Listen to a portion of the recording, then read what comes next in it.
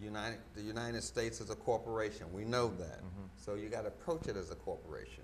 You don't try to beat them with a dollar. You don't try to beat them with military. You don't try to beat them at all. You beat them with family. They can't deal with that. It's too powerful for them.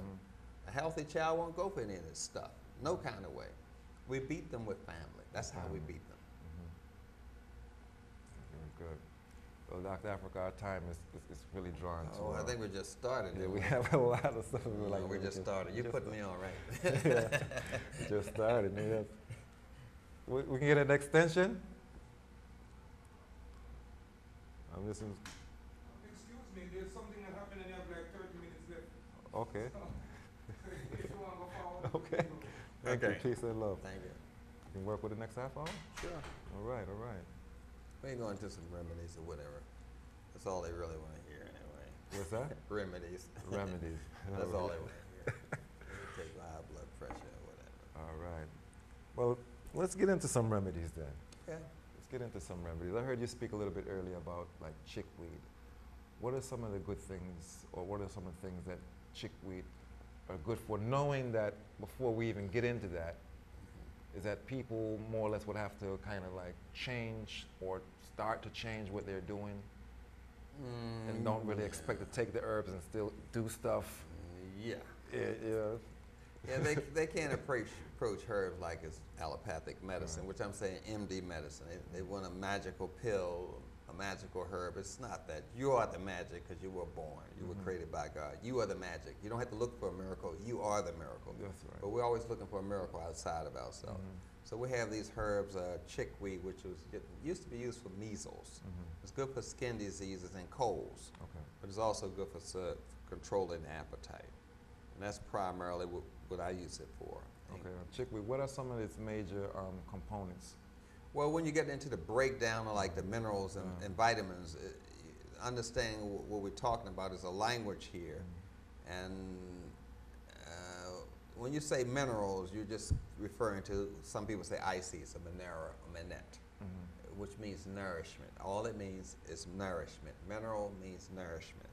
So you have a mineral, and in science we say this mineral is a vital mineral. So we call it a vitamin. Then we say this vitamin is helping you to do action. It's just helping you.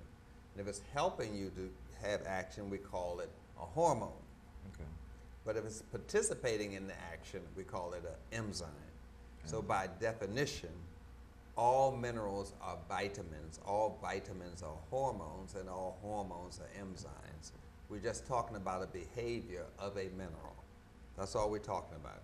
Because we're limited to a certain amount of minerals in the body. We got copper, we got iron, we got zinc.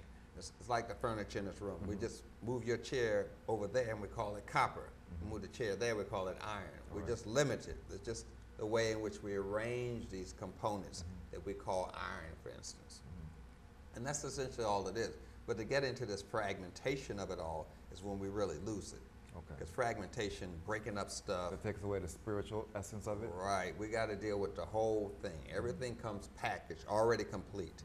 When you start busting it up, you're trying to play God. All right. So we have iron, which people associate with women.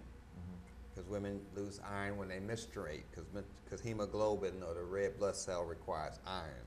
So we say when a lady's menstruating, she's losing red blood, and red blood has iron in it, so she becomes iron deficient during menstruation. It's just not iron. It's a lot of other stuff, I believe. Iron works in the family. So we have a problem here. The body's built for this activity, but in order to retain the iron that it needs, the kidneys pull the iron out the urine so you won't pee it out. And the kidneys pull the iron out the urine and send it to the liver for storage. So the lady would never drop down too low in iron because she's storing it in her liver. The problem is we have a weak liver. And we never address the weak liver in medicine. We say take iron tablets, iron tablets. But the liver should store about 7 times more iron in a woman than a man. So how does the stomach actually absorb iron if it's in a pill form or something like this? Is it really? No. The iron you're talking about is the same iron they use to make cars or buildings, steel. No. It has to be encased in a plant. If it's in a plant, then the body can absorb the iron, which we're talking yellow dock, which is higher in iron, which is a herb, yellow dock, and dandelion root. Dandelion root and yellow dock combined together would take care of iron deficiency anemia. All right. The objective is to make the lady emotional. Iron is associated with the rational part of your brain. So if she loses iron, she loses the ability to rationalize and become too emotional, which throws the man off because he doesn't have the emotional vocabulary anyway, which weakens the relationship, which makes the relationship fall apart, which makes both of them rely on their mother and father known as the government. The objective is to manipulate the lady. We're still back to this whole objective, but we don't see it as a military attack. So I'm saying that, yes, the ladies can replenish their iron with yellow dock and dandelion root. It should present no problem. Okay. What about some of the root cause and some of the remedies for like fibroids? Fibroid. I know there's a whole spiritual thing involved with that as well. Yeah, I leave that spiritual stuff to those spiritual people. Okay. We're talking about uterine fibroids. And we have a uterus, and inside the fiber of the uterus is a tumor, and a tumor is the medical word for a bump. So we have a bump inside the muscle fiber of the uterus. That's essentially what we're dealing with. And a bump is the way the body packages toxins so they won't contaminate all the rest of the skin.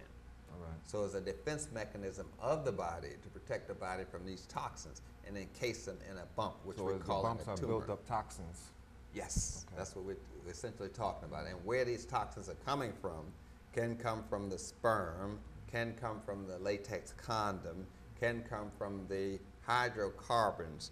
Hydrocarbons are a byproduct of making gasoline.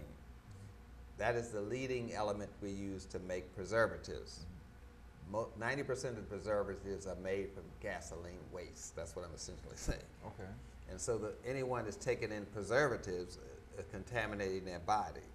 And the area that's most sensitive to contamination is the breast and the uterus because this is sustaining life. Okay. So if you get toxins down there, the body said, nope, I better encase this so it won't hurt this uterus because I got to produce a child out of here.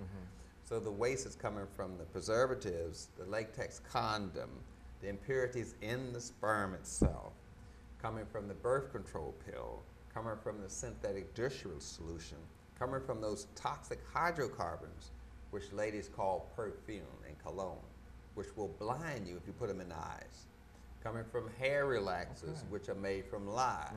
All of these things are traveling around in the blood. But when they get down to that uterus, the body says, wait a minute, you're messing with my ability to reproduce life. I'm gonna package this thing so it won't hurt me. So what we realize that this is just another hole that the body uses to dump out waste, like you have the anus and the ureters peeing and urinating in bowel movements. That's a way of dumping waste out, and this is another way in which the body can dump waste out. If the lady gets stressed, she can tense up the uterus, and she tense up the uterus muscles, it holds more waste in there. Okay. So all of this stressing by not having a good relationship, not making enough money, not having a Lexus, whatever the stress is, a bad episode of Oprah, soap operas, all of that stress in the lady's system. So we generally try to shrink the tumors with a herb like shepherd's purse. A shepherd that works with sheep, shepherd's purse, a lady's purse, shepherd's purse, and another herb called wild alum, A-L-U-M root. Those would shrink the tumor, but it wouldn't dissolve the